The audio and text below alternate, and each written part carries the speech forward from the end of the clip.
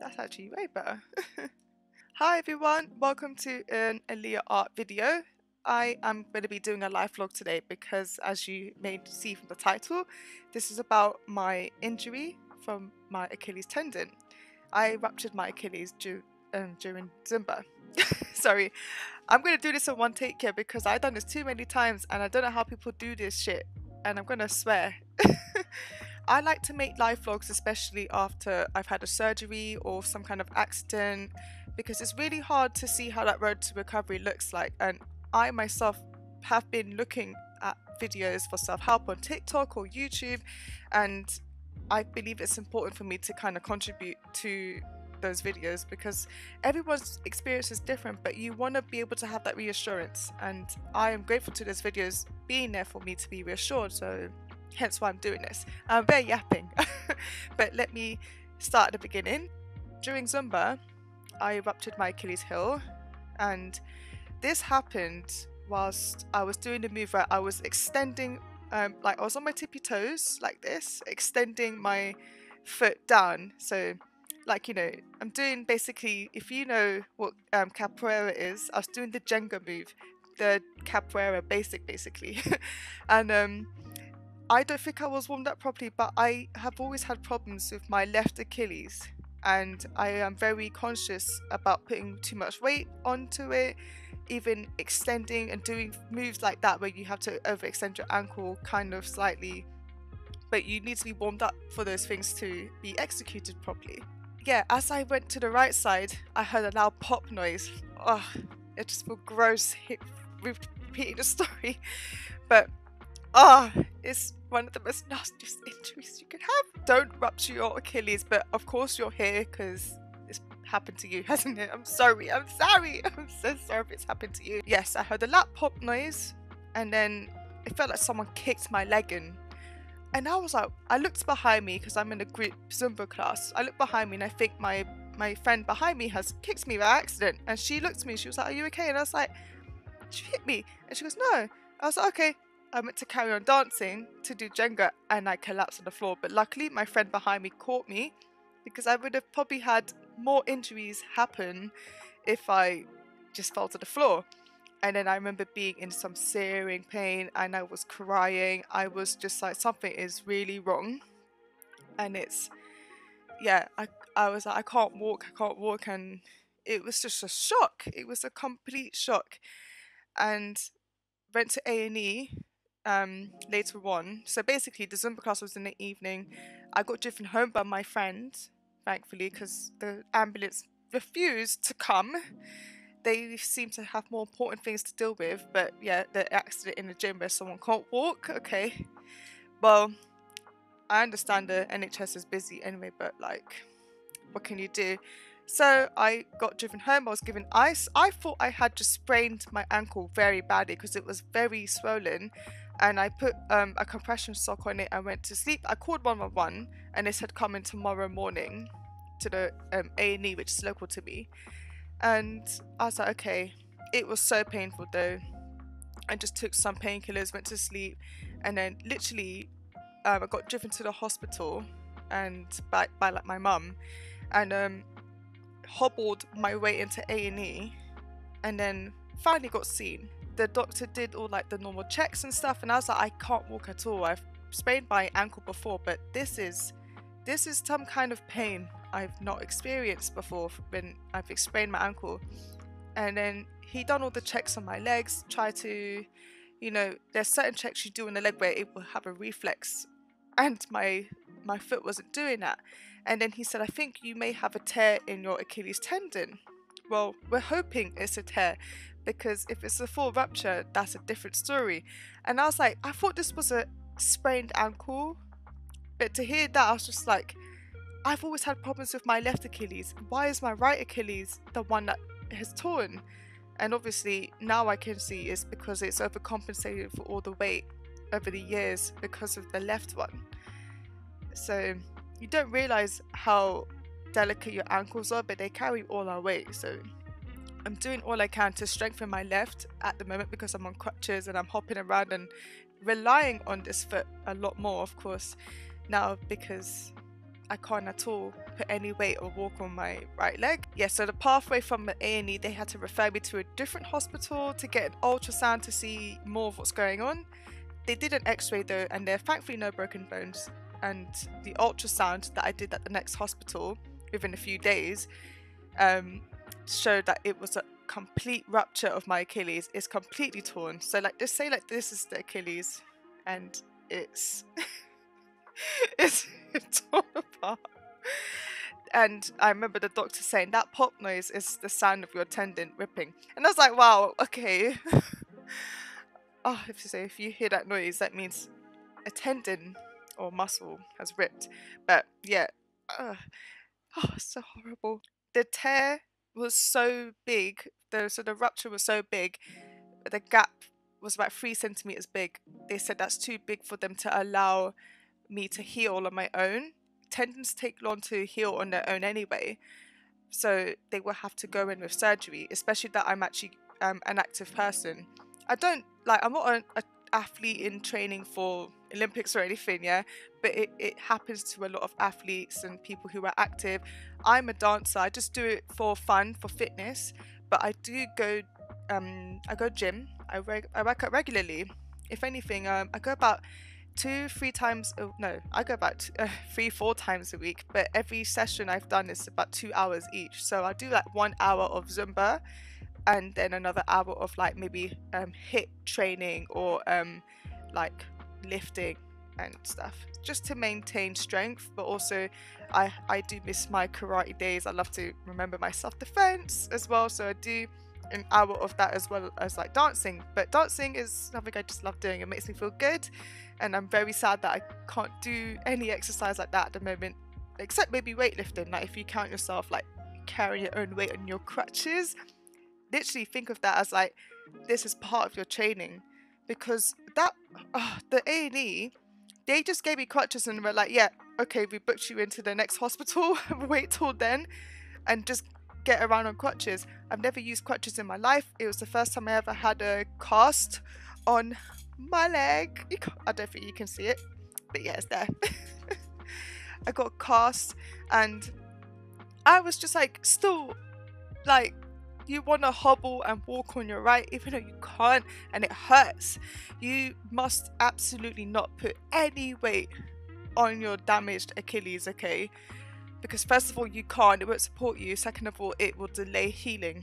And yeah, so I had to learn eventually how to do it. And thankfully the second hospital that I'm actually being seen in now, they have taught me how to use crutches properly. They're very supportive, and I'm going to get physio soon, so I'm very happy about that. I had the surgery nearly 2 weeks ago on Friday. As always, surgery is scary. This is my 3rd surgery. Because if you look in my YouTube history, yeah, I've had a few surgeries. This is the first time it was a serious accident. I didn't know, obviously, at the time it would be something that would need surgery. So everything was very touch and go within the 5 days since I got injured. And I had to change so many things that were coming up last minute. Events I had booked, holidays I booked, and plans, everything out the window. I'm sorry, if you have an Achilles tendon injury and you have a rupture, yeah, within the next 2 months, give yourself 8 weeks. Everything, all your plans cancelled. You're not going out anywhere. You can't walk. You can't, like, unless you want to walk around on the crutches or you get a wheelchair. It's a lot. It's a lot because it's not even that it's heavy for you to like be walking on crutches or stuff. Even if you're in a wheelchair, you're going to be exhausted. That part of your body is trying to heal, and you really need to, like, hydrate. You're also going to feel tired a lot of the time.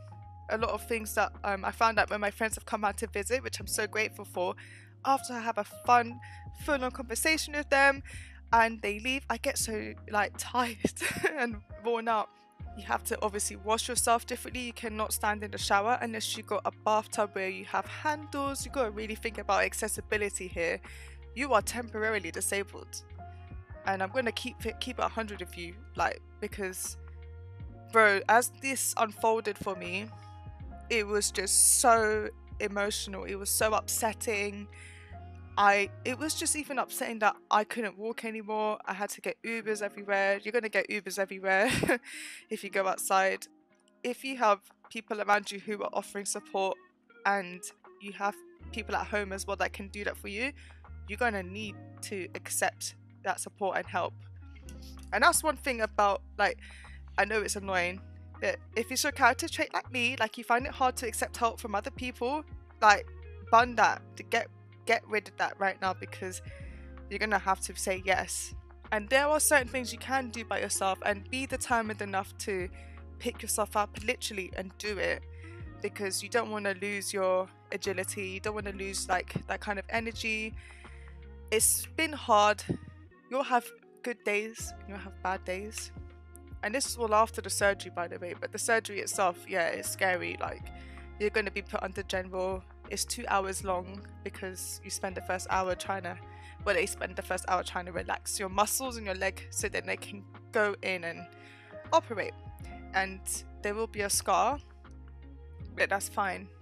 And yeah, it's them basically stitching the rupture back together. So that gap, they're stitching it back together to help it heal properly and faster. And then the cast, they'll they'll basically wrap your leg up in a cast, and your leg is going to be, your foot is going to be pointed, you know, like a ballerina tippy toe, because it will relax the Achilles, the ankle, if anything.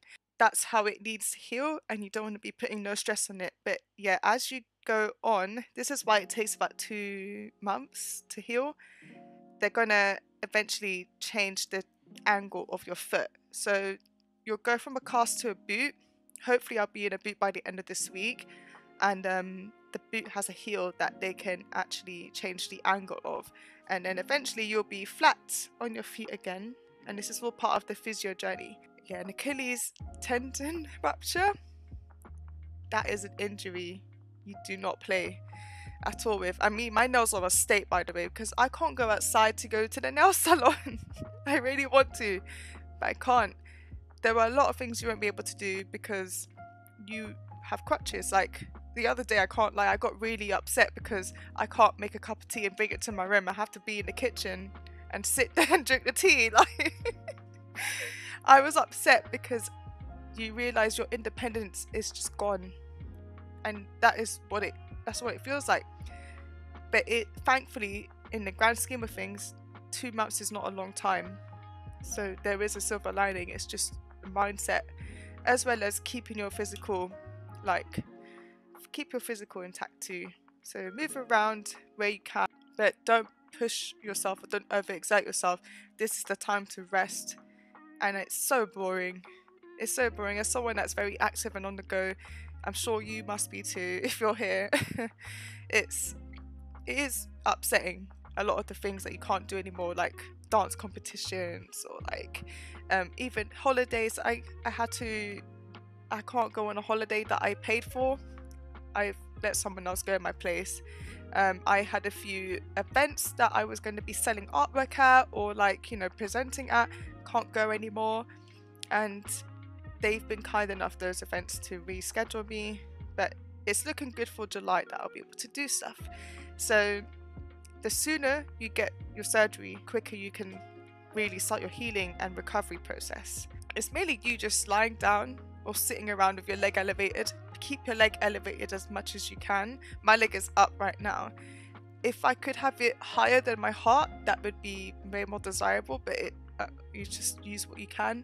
I can do it in bed, thankfully. In the hospital, and you'll find actually even just outside, I haven't gone on the bus yet, but even when I'm around just near the public transport, people are so polite and so helpful when they can see that you are not able to do things yourself. So yeah, there are some really kind people out there as well.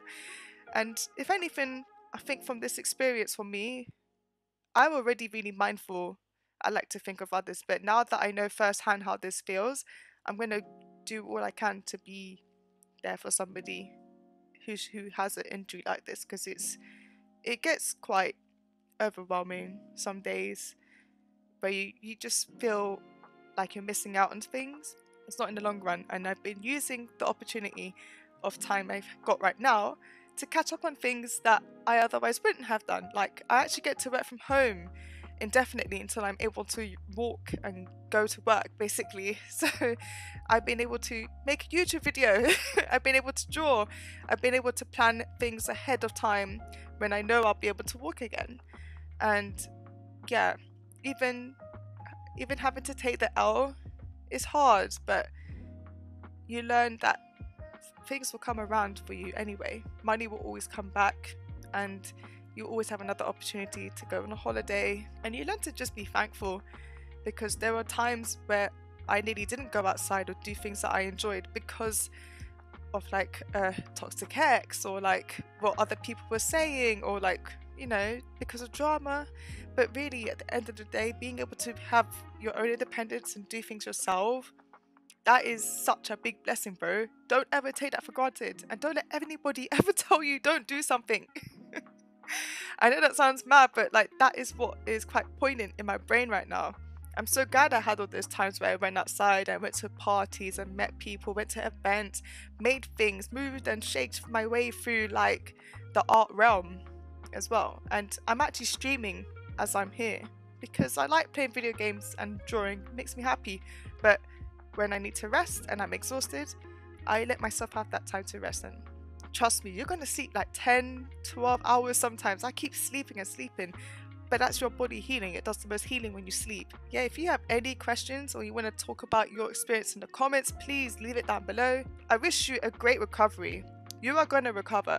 My cousin is actually my Zumba teacher, and she said there are people who have Achilles ruptures. Like, within like 6 months to a year, they're back to the gym, they're back to dancing, they're back to weightlifting, they're back to running. So you got this. And I'm going to show you another video where I am actually going to go to my first Zumba lesson after all this is done. Thank you for watching, and I hope this video was helpful for you. Please leave a like and subscribe if you want to. I'm not going to force you, you know.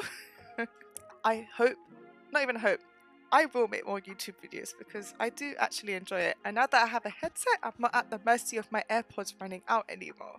So I have no excuse, basically. And I still might find some kind of excuse, but whatever. I'm just keeping it 100.